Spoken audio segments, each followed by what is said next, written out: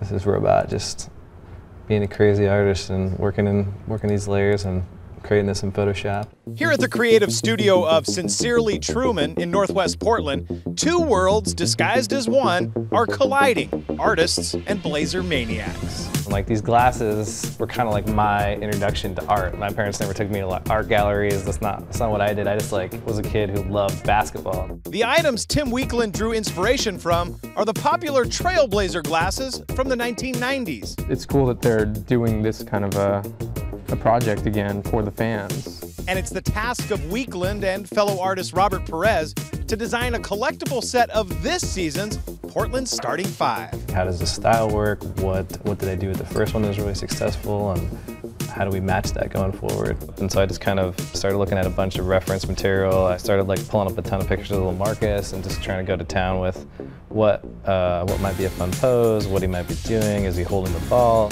We wanted to really get into what the player's personality was, representing what that person is and how they express themselves. Third cup ins Damian, and we're just kind of deciding what kind of pose, and we've kind of landed on some kind of crossover move. So is he going to go left? Is he going to go right? Where's the ball going to be? How hunched over is he? I'm getting ready to start just initial sketch for Damian. I'm just working on the edges of his head, trying to get kind of a good proportion going, figure out the shapes and geometry of his face. So far, I think Robin has been the most difficult to draw, just because his hair is pretty wild and pretty tough to capture, but I'm pleased with how he turned out. So just like the Blazers, we rely on teamwork to kind of get this done. I've got to rely on him to get the art done and get it off in time. He's got to rely on me to get the specs right, and together we kind of make it happen.